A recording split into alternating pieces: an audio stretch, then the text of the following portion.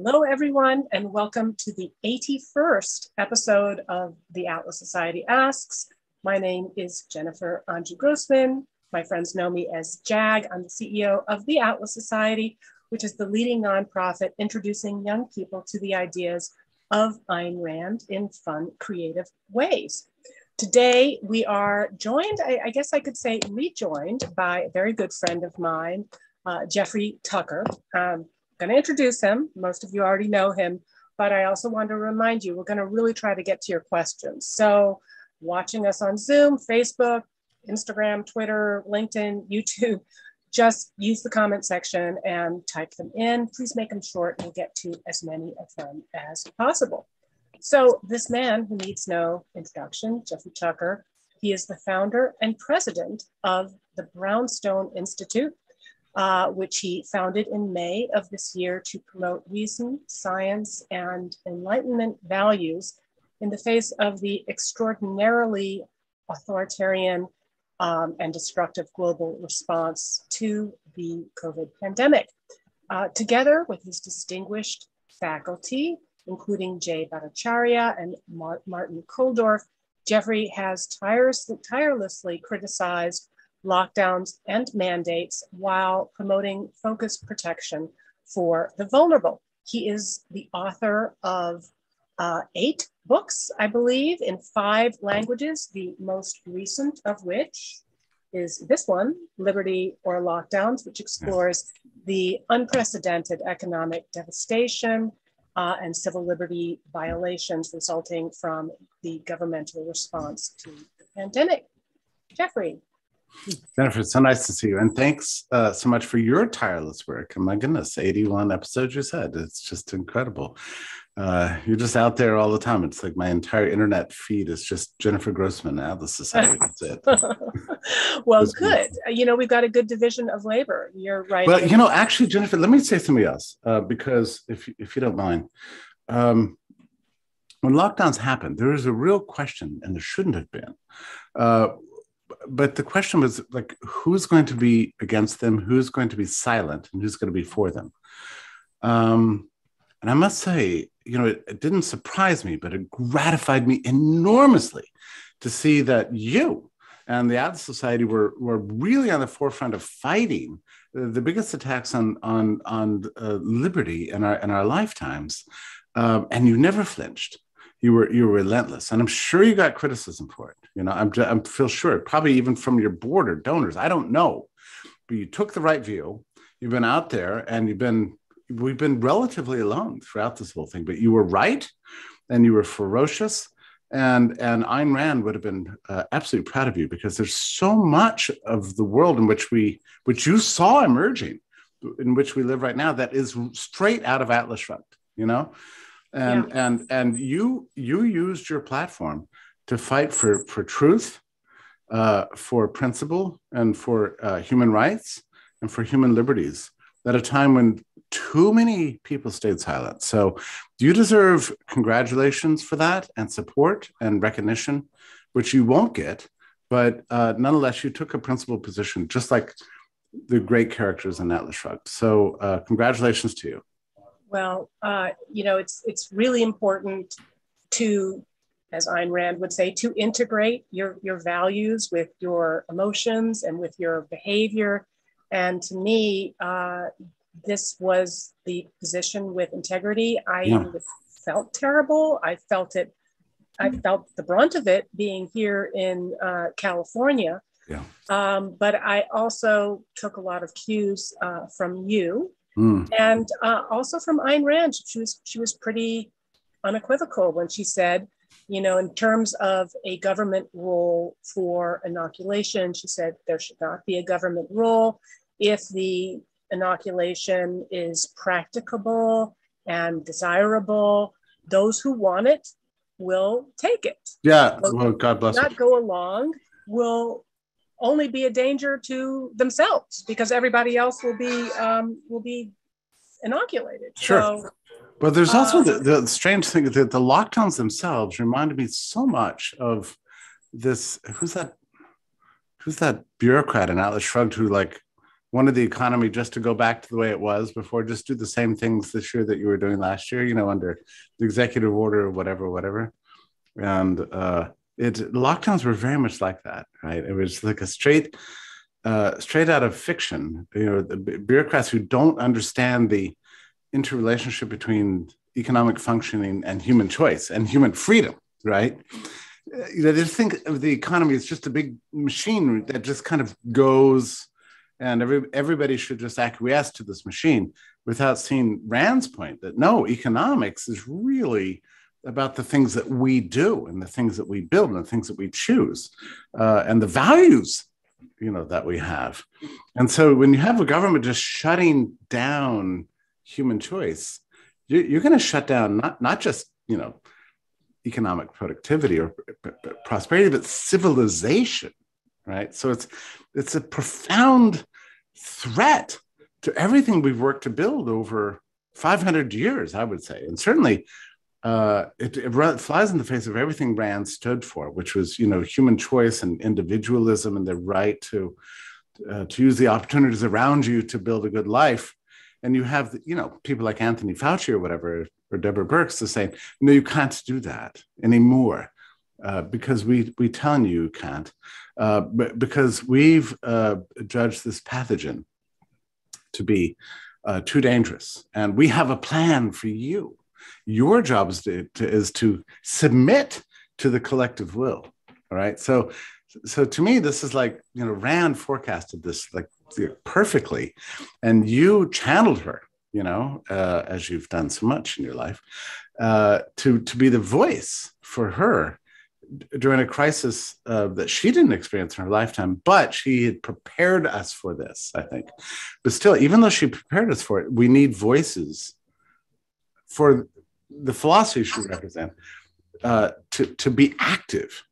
And it makes a huge difference. I mean, the difference you've made is immense, because the people like Fauci and Birx and the rest of them want to believe that they're in charge of history, but it's not really true. I mean, the people who are in charge of history are those who are actively engaged in it, and out there in the battle of ideas. History is nothing but the fulfillment of the things we believe. So you've been very active in helping people believe something different, which is like, it's wrong. My rights matter more than your fears, or your fears. Yeah, that's right. Well, you had a wonderful quote, which it was actually, I think it was a von Mises quote about when civilization is sweet. Could you, because we memed it, but no. It's so this is actually very interesting, because like you have to think about Mises in 1922. So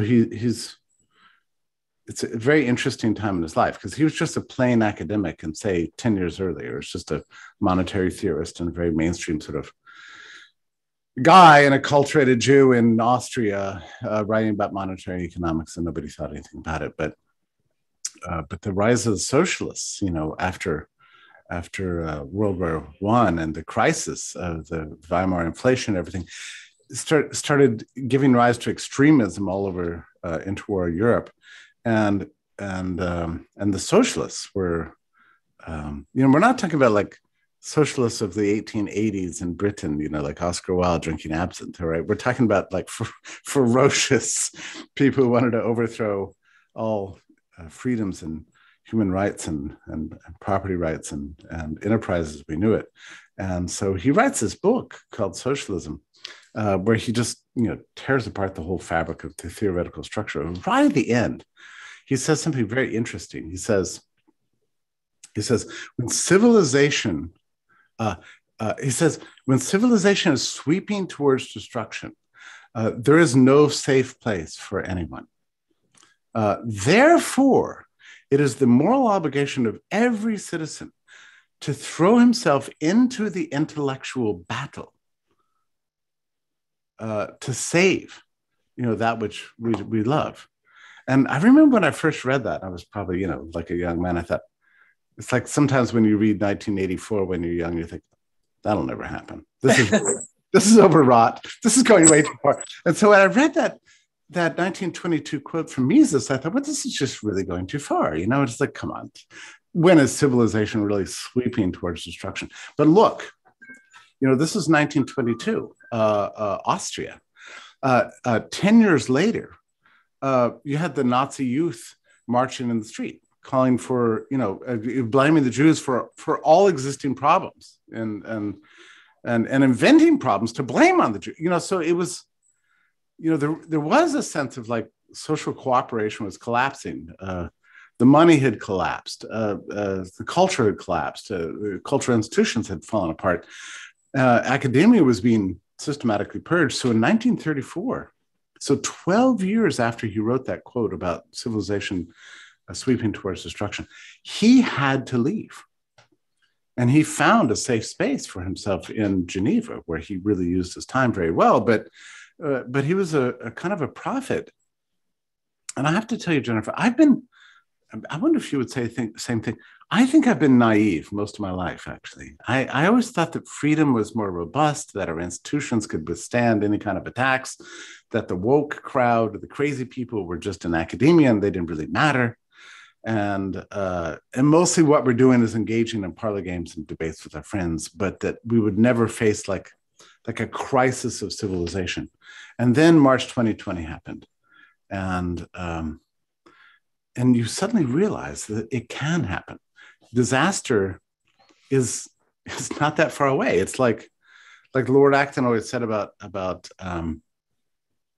freedom, that it's like some sort of, it's like a fragile thing, like a fragile ornament, can easily be crushed. And I think we've lived through that. We felt it. Mises lived through that. But the great thing about Mises was that he saw that the way to fight back was by adhering to principle, clinging to truth, having the moral courage to say what is right, even when everybody's against you, even when you're banned, even when you're censored, even when you're surrounded by colleagues who tell you you're an idiot. You still have to have the moral intuition to see what's right, and the courage to say it at that critical time. Sometimes it's a tiny minority that does it, right?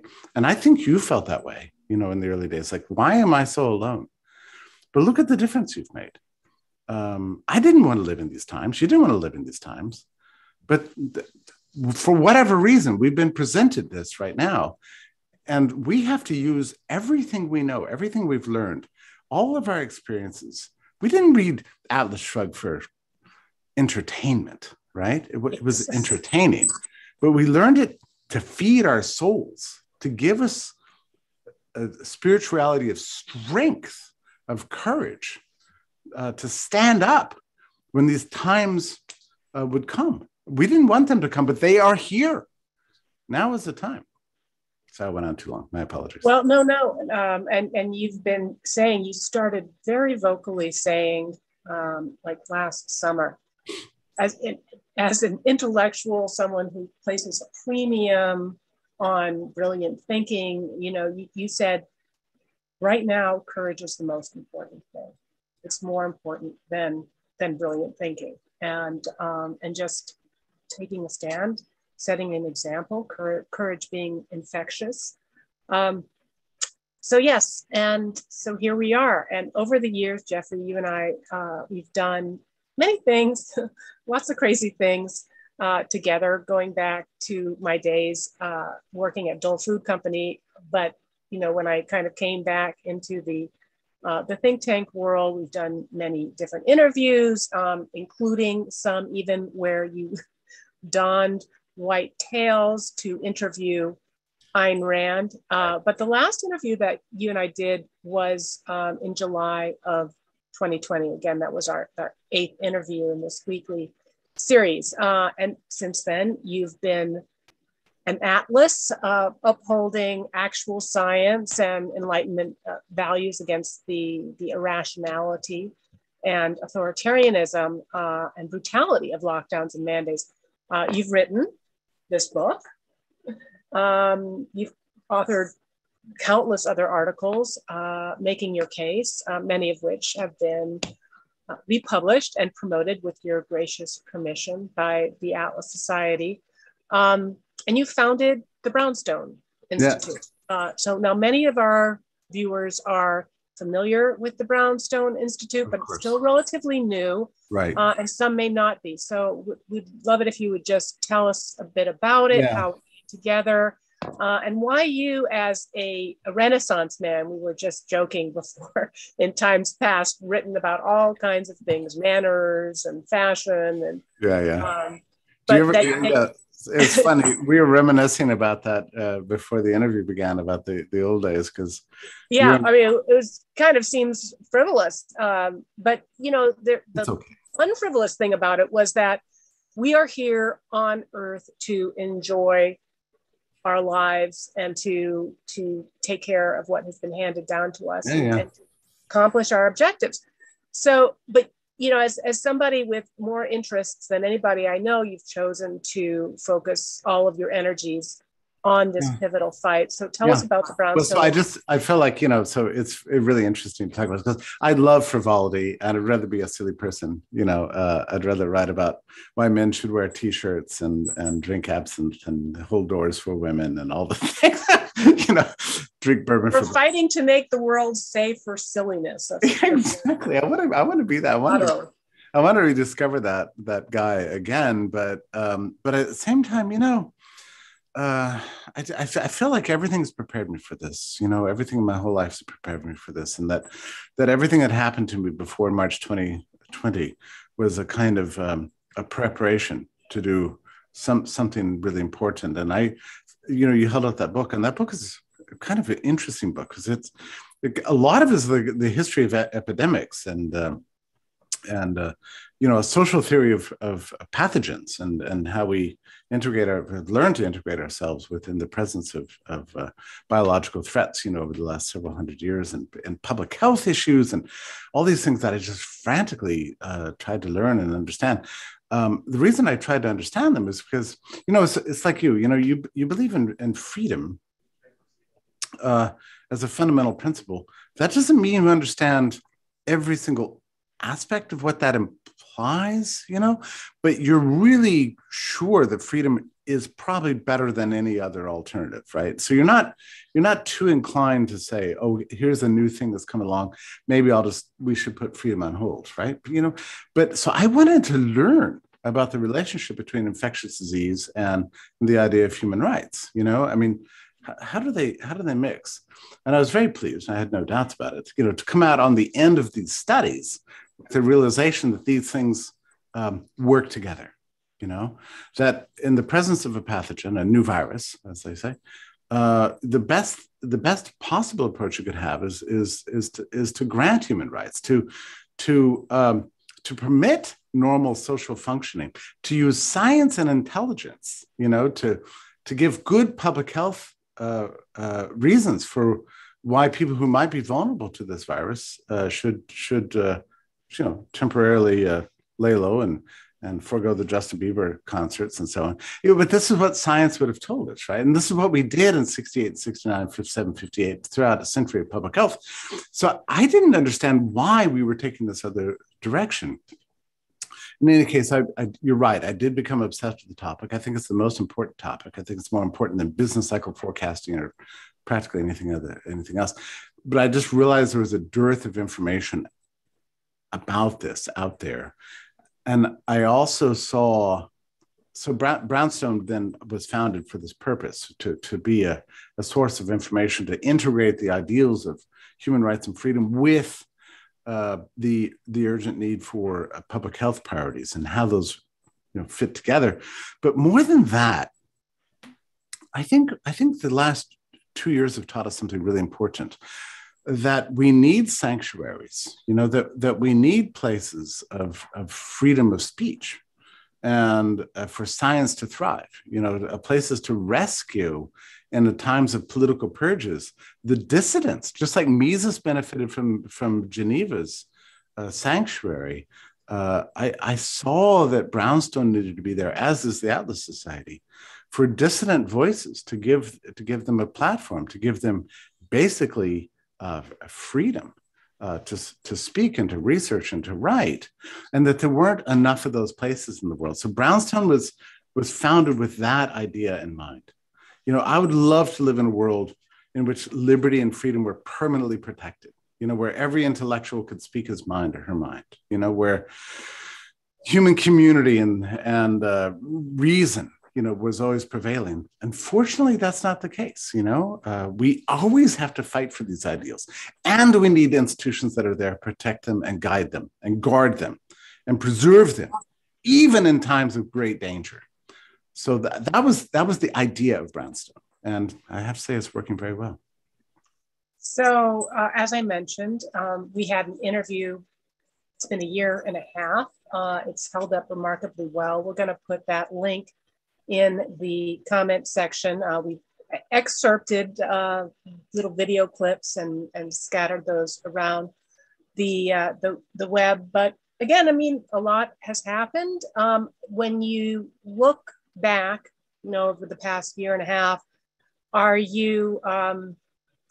you been surprised by new developments? Have your kind of initial instincts been confirmed? And what have been the biggest things that you've learned? So Jennifer, I'm not saying I'm going to say anything you disagree with, because I feel sure that we've shared the same mental space throughout this whole pandemic. But please do. We welcome disagreement and dissent. No. At the Atlas Society. So what happened was, when the lockdowns first happened, I figured that everybody would recognize the mistake, and within 2 weeks we all go back to normal. When that didn't happen, I thought after a month we'd all recognize the mistake. We'd look at Sweden and say everything was fine.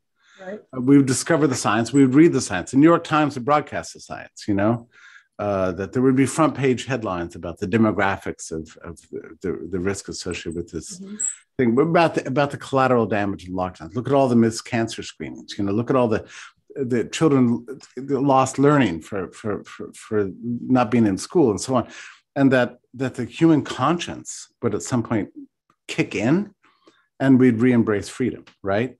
I thought for sure that was going to happen, and then for whatever reason, the lockdowns really became a kind of what gamblers call pot commitment. You gamble on something and then it just kind of keeps going on, and it just kept not ending and kept not stopping. We went all the way to the election, and then people thought, well, after Biden gets in charge, then the lockdowns will end. Well, then it got worse, and we got the mask mandates, and then the vaccines came along, and it wasn't enough to have a vaccine choice, which I thought would calm everybody down, right, and we go back to normal. That didn't happen. Suddenly we had vaccine mandates, and then it turns out the vaccines don't stop transmission or infection, which is to say they don't contribute to the public benefit of herd immunity and the eventual achievement of the endemic equilibrium. So that became so it's just gotten like, I never expected it to just get worse and worse and worse. And then you have all these kind of grifters who've used the pandemic to get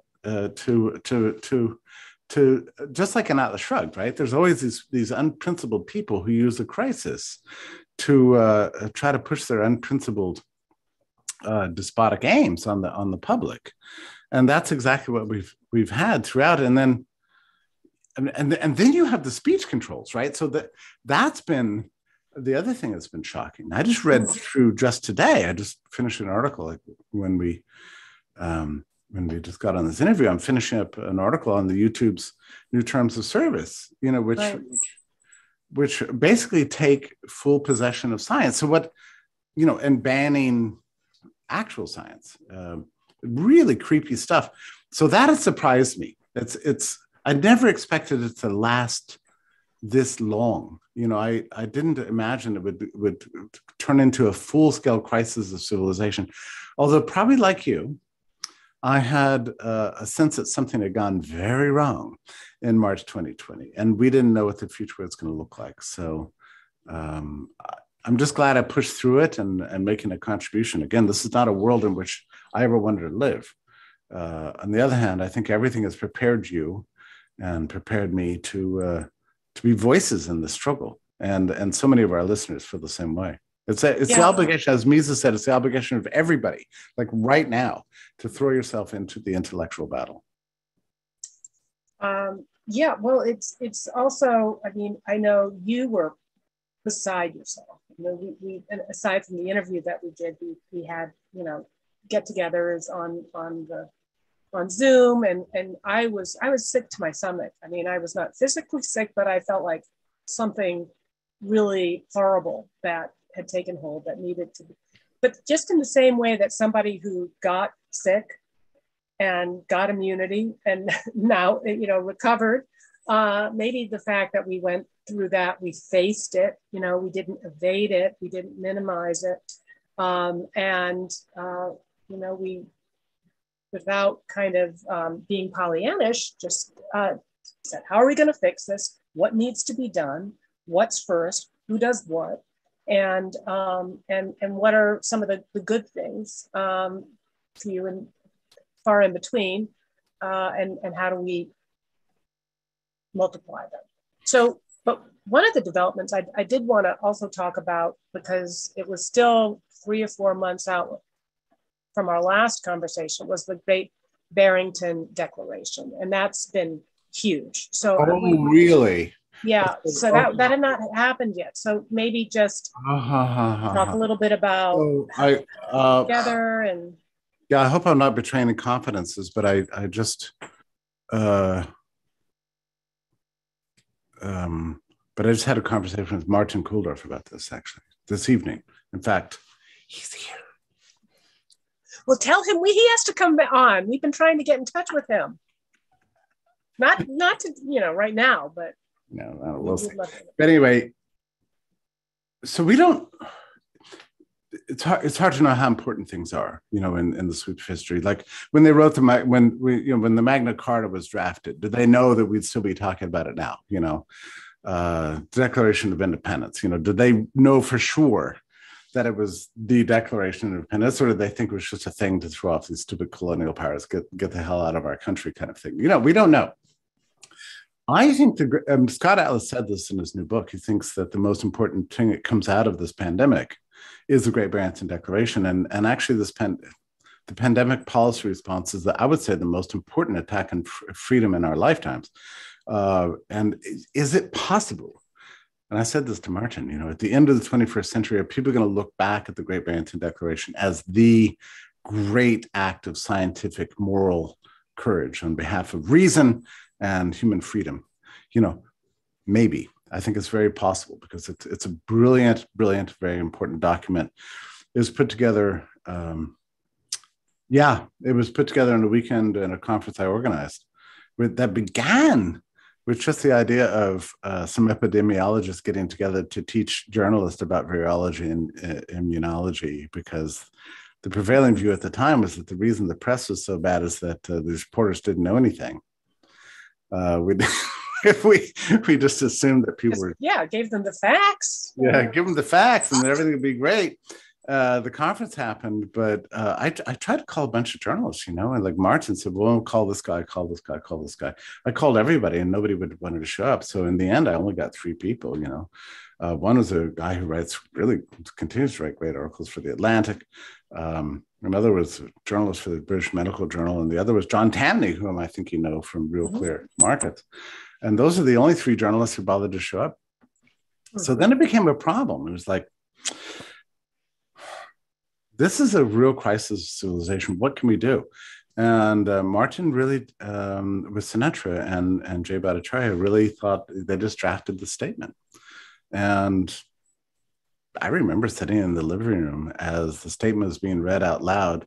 And, my contribution was minor, but like I would intervene at several points and go, I think you could phrase this slightly different. So I'm very proud of that. So I don't mind, broadcasting that to your audience, like just my 5 minutes of fame there. But you guys were vilified for it. I mean, you were called the death cult, I think. Yeah, well, the website came out, practically overnight, thanks to a great web developer's name. I don't know if he wants it to be known. It certainly should be known. It was so strange, Jennifer, because they said the scientists believed that they were making very plain statements of 9th grade style cell biology combined with conventional wisdom concerning public health. That was it. It wasn't anything complicated. It wasn't anything radical. It was just when the pathogen comes along, You should treat the people who are sick, protect those people who could face severe consequences of it, but otherwise allow the immune system to scale up and create endemicity. I think I'm fairly, and otherwise allow normal. If you disable markets and disable society, you're going to create greater harms. I think I'm properly characterizing the document. That's basically what it said. And then it was like, wait, heretics, stone them, you know? And it's so interesting because, you know, something similar happened to Galileo when he wrote a very compelling defense of Copernicus, you know. And eventually the church called him a heretic and exiled him, you know. But what's interesting about that experience is that it wasn't just the Pope Urban VIII and his College of Cardinals. It was the scientific establishment that was wedded to this Ptolemaic, you know, view of the universe that really came after Galileo. They are the ones that actually, you could argue, like, did science capture the church or the church capture science? I don't know which is which, but it was certainly the case, you know, in October 2020, when the Great Barrington Declaration, that it felt as if both the entire scientific establishment, plus the entire government establishment, plus the media and big tech and everything was against us, you know. So it was a ferocious fight and an unforgettable thing to have happened. But I'm so proud of the scientists that they did it anyway. Well, you brought it together. Would you have predicted that we would now be on the verge of talking about and moving towards new lockdowns in various parts of the world? I mean, no, it's unbelievable. It just doesn't seem like there's any acknowledgement of the destruction, you know, that they've caused. Yeah. So what's going on? Fauci called the Great Barrington Declaration ridiculous, and that, you know, it's just awful. And so that was supposed to be the end of it. But no, it keeps going on. They've got concentration camps now in Australia, where they're dragging people out through track and trace. Anybody who's been exposed to the virus gets thrown into the concentration camps, and they're policing them now and policing them for runaways and escapees. They put them in paddy wagons and drag them back and beat them. And Austria is now fully locked down again with very high cases, very high vaccination rates. And they're fining people and threatening criminal penalties for people who don't get the vaccine, even though the vaccine is not stopping transmission or infection. So it's just so strange, Jennifer. It's like there's something really, really off about the entire policy response here. It's like masks, you know, or the vaccine mandates. People just want they believe that there's some magic trick to making the pathogen go away, you know, and that there's some policy level you can push, some amount of human compulsion and coercion that can cause the infectious disease to just to leave us all alone, you know, and that's just not, it's untrue.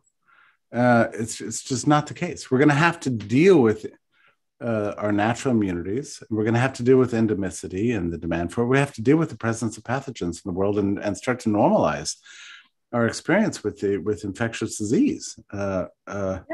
Something's gone very wrong, I would say. It's just people like if people sneeze or if they have a cold, it's like the end of the world. There's something strange that's happened. Have you? Let me ask you a question. Did you ever read Schumpeter's book from, I think, 1946 called Capitalism, Socialism, and Democracy? I read it maybe twice, but it's been too long. And I don't know if you're the kind of reader I am. I sometimes, like, when I read a book in the past, I only read it from the framework that I was in at the time, but that I need to reread it in light of the new information so I can get new information. But one of the things he said in that book was that capitalism has a tendency to eat itself, because it creates such prosperity, and such comfort, and such leisure, and such safety, that people began to take it all for granted and then lose track of, like, what caused it, what brought it about. So we began to sort of play with fire, I guess you could say. Like, we began to toy with the idea that we could just shut down the economy, shut down society, and we could still preserve all the things that from which we benefit. Something like that seems to have happened over the last couple of years, you know? where this 1/3 of workers who could work from home just said, "Oh, to hell with the other 2/3. Let them deal with the pathogen. We're going to stay home and stay safe, and we're going to shut down supply chains. Who cares? Shut down shipping. No, forget it. Reserve the hospitals only for the COVID patients. Who cares about cancer screenings, whatever." We became like tremendously irresponsible, I would say, and our sort of conception of how society works. Like, it requires everyone working together. Yeah. Complicated. Like, they have to be preserved. You can't just shut down schools. You can't just shut down the synagogues and the churches. I mean, this is not the way where you can't shut down the AA sessions. You can't do these things and expect life to just go on as normal. Life is not normal. We had 100,000 deaths from drug overdoses over the last 12 months. I mean, this is grim.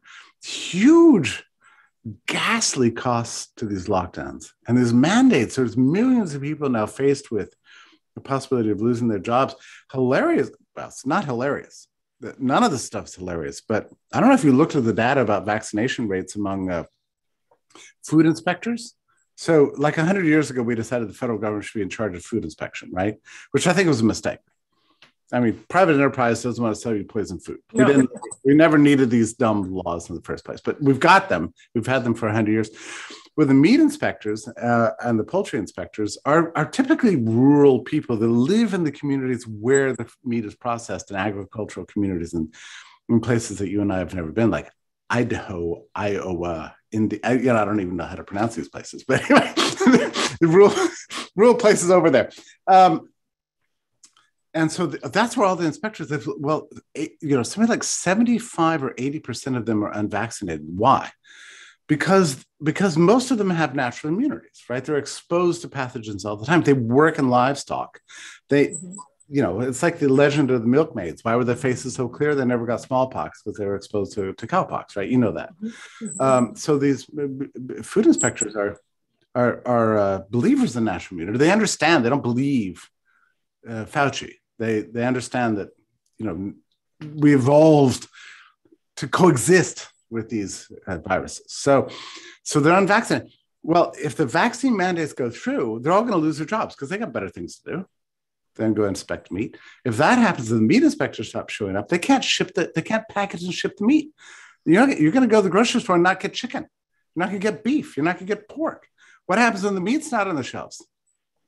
So these things are all connected. You can't just mandate something and expect there to be no consequences to it. This is crazy stuff. We've got people in charge of our lives who don't understand anything about the interconnectedness of social structures and market structures.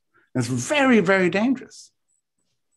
But and I'm going to get to some questions now because people are going to get mad at me, and we've got about 20 minutes left, and there's so many things that I've been talking too much. No, not at all. You inspire me to give lectures. Perfect long answers for us to excerpt, time code, and post out there. So I'm pleased with that. But one of the things on the positive side is these worldwide protests. Now it seems like there's been a near universal blackout of coverage, but I'm not a big connoisseur of, I'm not watching a lot of these news programs, but why the disinterest? First, am I right about it? Or is that just paranoid? And what are their significance in terms of rolling back the tide of some of these irrational and authoritarian policies? So did you say why the disinterest on the right? No, the disinterest on the part of the mainstream media. I mean, we're seeing them, but I don't think that there's any near the amount of coverage of them. Is it just because people don't, the same media that's been telling us that, you're going to die and these policies are for your own good, don't want to acknowledge that there's a reaction? Or I don't entirely know. I know individual reporters just kind of go along with whatever their editors say, and the editors go along with whatever their publishers say, and the publishers go along with whatever the advertisers want. And I don't really understand it. I mean, I ran an article about 2 weeks ago that was nothing but about 30 videos of protests all over the world. And yes, that article went viral because people were really happy to see people protesting in Zurich and Botswana and, Spain and, Paris and Rome and London, so on. It's very interesting to watch, but I asked myself the question when I posted that article, is this the largest global protest movement in my lifetime or maybe in history? I mean, it might be. And yet the New York Times mentions nothing about it. Right. That's what I'm getting at. And so I don't know. I'm a little confused by it. I don't understand why an article on Brownstone would suddenly get 250,000 views because we're just doing nothing but reposting Twitter videos of protests. And I see that Twitter has come out with new terms of use in which you cannot post a video of people without their permission. Okay, so under the new Twitter terms of use, none of those videos can even remain. So you can't even stick an iPhone out your window and show 10 people on the street. That's going to be banned by Twitter. So, or what about taking photos of an arrest or police brutality or something like that? That's really bizarre. It's really bizarre, Jennifer. But we're coming to some very scary times. I think starting in January, we're going to see social media just basically almost shut down entirely. Mainstream social media. Yeah. Okay, I'm going to jump over to some of these questions. And Jeffrey's Twitter handle is Jeffrey A. Tucker on Twitter. So he does dip in there. So it's a wonderful feed to follow. But if I don't get to all of the questions, if I can't answer all of them, I'll try to be short too in my answers. Try to be really quick. And I'll try to get ones that are we haven't covered and that are pretty straightforward. So P Page on Instagram asks, are Mr. Tucker's books available in French? In French, yeah, I think I've got a couple of books in French. I'm thinking by my book on right-wing collectivism is available in French, and probably Bourbon for Breakfast. I don't know what the French title is, but you should check it out. I don't know. Has Liberty or Lockdown been translated yet? Yeah, Liberty Lockdown is in Portuguese. Okay. Because Portuguese and not Chinese, actually. But Portuguese. It's in Portuguese now. Maybe there's a German. Well, you know what I'm going to say. My vote is I'm waiting for the audio version. So. I worked on that so hard. Have you ever done an audiobook, Jennifer? We do them all the time. That was the first thing when I came to the Atlas Society. I looked at their library. I'm like, oh my God, I'm never going to get through all of this. I know we have a new project. We're going to put all of our Atlas Society publications on Audible. So yeah, we know how to do it. We can help. Maybe Brownstone will just contract with you. You could do all my audiobooks. I and we'll contract with you for your articles. Yeah, right. But I tried to do an audiobook of Liberty Lockdown, but it took so much time and only got halfway through the book. It's exhausting. It's exhausting. Yeah. Well, let's talk offline on that because you can just. The best thing to do is to use the system to get a narrator. They have wonderful narrators. You can choose all kinds of pages. Audible? Yeah. Oh, really? Okay. Well, let's talk offline. I should work with you on this. Yeah, I agree. Because we have a book. May I go get this book real quick? Hold on. Yeah. Sorry, guys. It's just uncontrollable. So this is a book. So when I got this book, this is the Great COVID Panic, and when I got this book, so they first lied about the risks of work. Then they assumed that workers would stay away from their jobs anyway, just as often as government mandates required. All they had to do now. So I'm reading the book already, but this is a great book. This is by Brownstone Institute. Yeah. So what happened was I was considering founding the Brownstone Institute, and I thought we really need a publisher to put out great work on this topic. That's not a commercial publisher or an academic publisher, because commercial publishers turn everything into politics. Academic publishers turn everything into tedium. So that's the reason a nonprofit publisher exists. So I got this book on email and I read it. I stayed up the entire night, right? Like reading the book because I thought it was so brilliant. The authors were brutal with me. They gave me only 6 weeks to get it into print. But this book has sold so many copies and it's been so wonderful. And I'm so thrilled by it. I still think it's overall the best book on the topic, actually. Okay. Is that in Audible? It is not, right? Okay, So well, it's let's not. get that. Well, Jennifer, you're going to help me. I am going to definitely help you, but I have a price, so I'm not going to trade. I'm not going to give you something. You're not a communist? Okay. So, but anyway, we'll get that link to that book also up in the chats. Our senior scholar, Professor Richard Salzman, asks, agree, or maybe he is just agreeing, the Great Barrington Declaration will prove crucial in time if we retain some semblance of liberty in the future. Yeah, well, Salzman is a great man. And he's a scholar with you? Yes, he's our senior scholar. He does our morals and markets. He does a Instagram takeover. Okay, he's absolutely brilliant and a great anti-lockdowner, but not only that, but a monetary economist, and has been warning about the inflation that's coming. I admire him so much. I mean, he's just a great man, and I appreciate his comments very much. So Mary T on Instagram says, thoughts on the federal judge blocking the vaccine mandate for health workers, or maybe, kind of expanding on that. I will tell you that with all these court decisions that are coming out, and many of them are fast and furious. Yeah, I interviewed the plaintiff for the Missouri decision the other day that like wiped out the whole.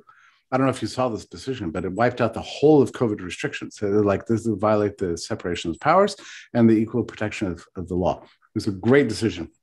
It said you can't have health bureaucrats, telling people what to do. This is dumb. So it was a brilliant decision. It applied to the whole of Missouri, and a very important decision. Even the Secretary of State of Missouri said, okay, we're going to acquiesce to this decision. I interviewed the plaintiff on that. Just a regular mom who's like, just you should please watch that interview, because it's so powerful and inspiring. It shows how regular people can make a difference. But here's the hell of it, Jennifer, and what upsets me so much. Do you know that the New York Times never even reported on that court decision? Never wrote a single article about it. That's insane. Not even one, even though it's this very important, decisive mandate that affects St. Louis, and it's a huge. Didn't, to this day, the New York Times not reported on it. So there's another court decision that came out today, I think out of Louisiana, then the Fifth Circuit Court, about the vaccine mandates. They're coming in by the day. But here's the question. If the New York Times doesn't report it, does it happen? I mean, it's weird. We've got the courts basically on our side. But after that Fifth Circuit decision came out about vaccine mandates, that Jen Psaki, whatever, that lady who's for the regime, right, said no, you should continue to just do it anyway. Yeah, do these things anyway. And you're probably in the same situation I'm in. I'm getting a lot of invitations to Christmas parties, right? And everybody's like, oh, only fully vaccinated people allowed. Okay, so the courts are striking down these kind of exclusionary segregationist things, but people are ignoring it. So I don't know. The courts are finally starting to work, but they're not yet having an effect. But I think eventually they will.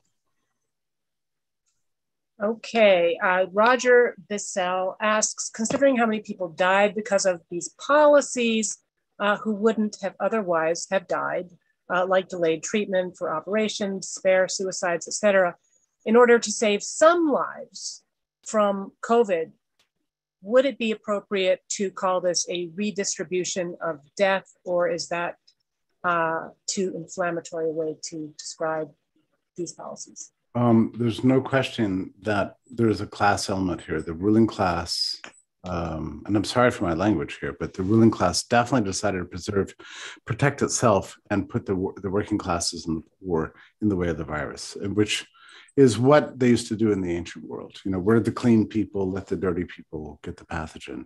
And that is definitely a redistribution of death. I mean, that was an attempt to, I'm going to preserve my life at your expense. I don't think it actually worked. I don't think the lockdowns have done any good for anybody.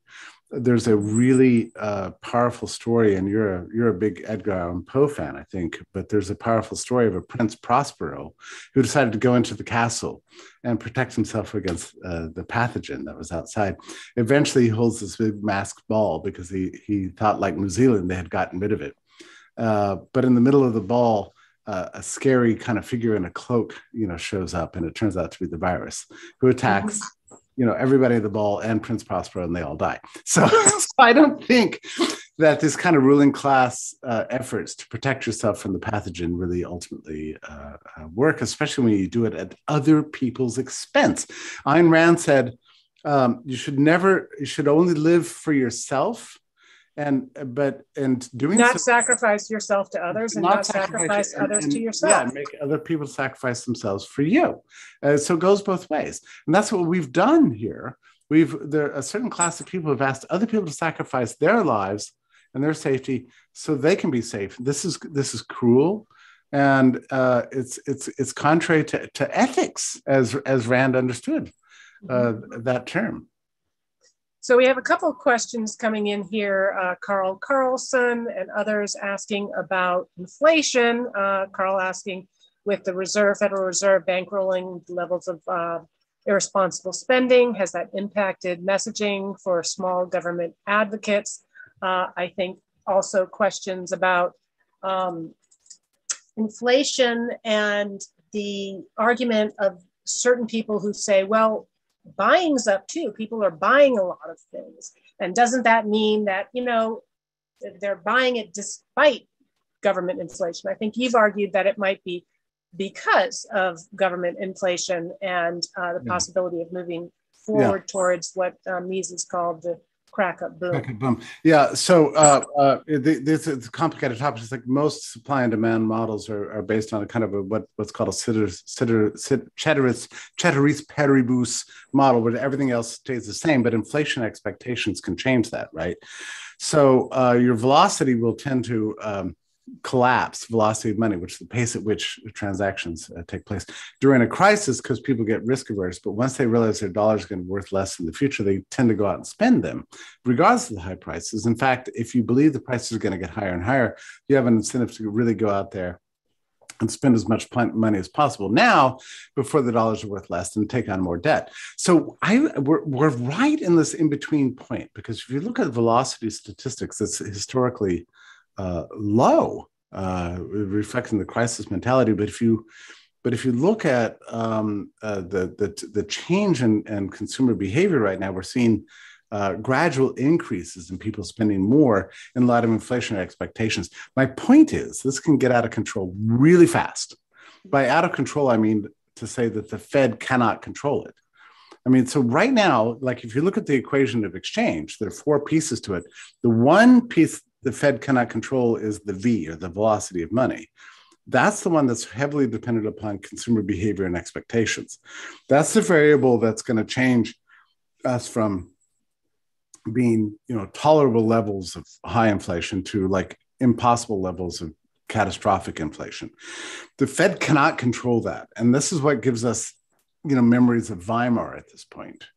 So it's actually quite scary. The other thing to remember, and I'm going to stop about this topic because we could make this a whole podcast in itself, but inflation doesn't occur like sea levels. It's not just CPI or PPI. There's huge inflation in some areas and less in other areas. But the point is that every single sector, even the sectors that were deflationary for the last 25 years, are now going up in price, by which I mean software, hardware, computers, component parts, and that sort of thing. So, and to say nothing of prices of cardboard, which are up 75% year over year. It's really getting scary, Jennifer. Well, we are coming up on the end of this hour. We've got maybe 5 more minutes. I am detecting, looking back at our previous interview, I am detecting some of the old Jeffrey, the ebullience, the mischief, and maybe some optimism, a little bit more than when we spoke back in July of 2020. It must have been awful back then. I don't remember that, but I think. Oh yeah, you were so awful. We're just like completely, spreading your memes all over the place. No, we're milking it for every ounce of insight, but we have a long struggle, a hard struggle ahead of us. But is there a sense in which you're more optimistic now that we can and we will win that struggle? Well, I will tell you, I'm very grateful to you for being persistent, being determined, for using your intuition, and to looking deep within yourself and going, what do I believe in? And you did that. You said, I believe in freedom. I believe in free. Maybe I don't understand all the ins and outs of immunology and epidemiology, but I think freedom is right and is true. And you stuck your neck out.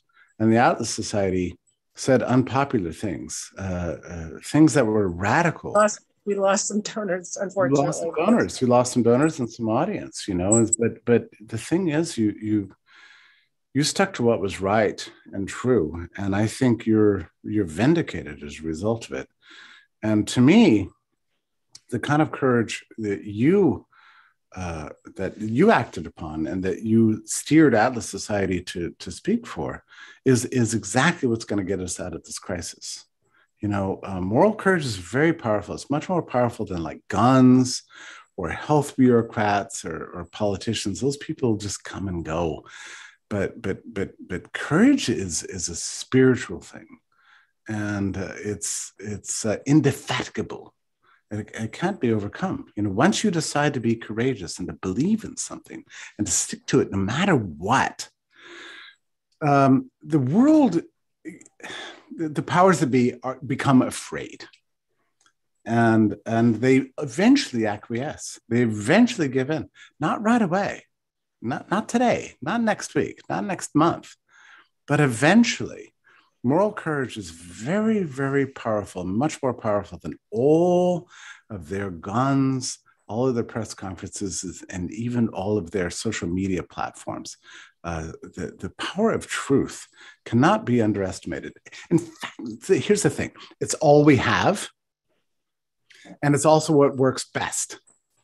So we've got all the advantages, but it requires people like you, and it requires the Atlas Society to stick up and say what's true, regardless of the consequences. So, God bless you, forgive the phrase, but I think you've done the right thing, and I'm glad to be an ally with you. I would approve. I know in the darkest days when I went up to help take care of my parents in San Francisco, and it was just madness. The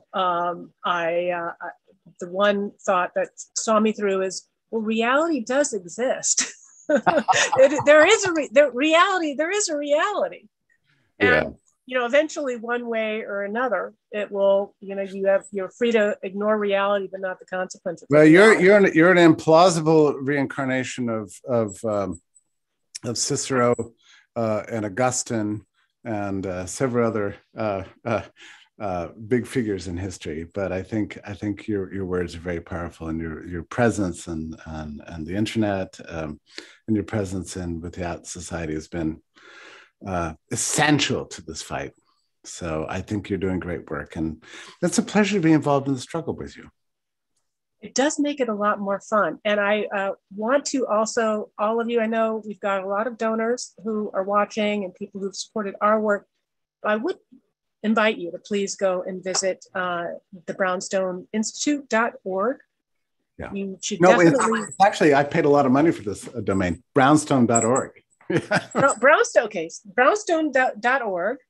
We're going to put it in the comments section. Sign up for their newsletter.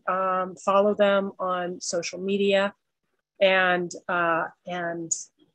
he is the leader. He has been the leader, and I'll never forget back in the day. I don't remember who it was, but clearly there were a lot of libertarian groups that were not coming out in strongly in favor of individual rights and against lockdowns. And as they started to kind of say, move closer to your direction, somebody, I think, said, well, don't go all Jeffrey Tucker on me. Yeah, I know. I was definitely held up as the black beast of the anti. Yes.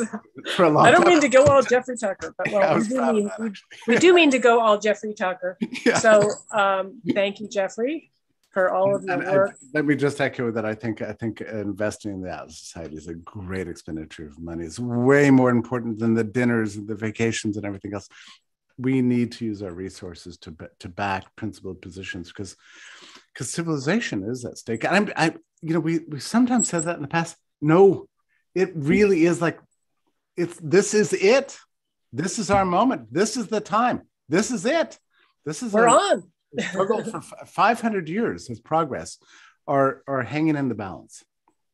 And another reason to invest in the Atlas Society is because you get a lot of bang for your buck. And as a matter of fact, in 30 minutes from now, I'm going to be on Clubhouse with another senior scholar, Stephen Hicks. We're going to be talking about, is capitalism good or bad for the environment? You work so hard. And then next week on Tuesday again with our senior fellow, Rob Trasinski, talking about robotic technology and whether or not it's going to wipe out white collar jobs. And another interview that I'm very excited about a week from today is with Eric Prince, who's the founder of Blackwater and a untold Ayn Rand fan. So a lot of good stuff coming up. Thank you, Jennifer. Thank you. Bye, everybody.